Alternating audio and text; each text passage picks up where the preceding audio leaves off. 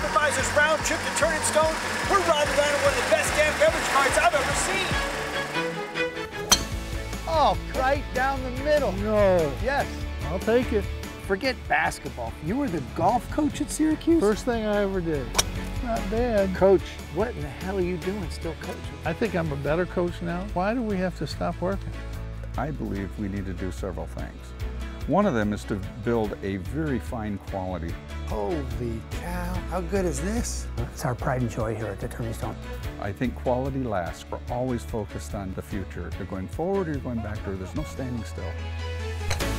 Stay there, squeeze my hand. That bending of the elbows has been a problem for years. I know, we just met. And this place has helped because it's a destination. All of a sudden, all these different people that have never heard us, well, now they have.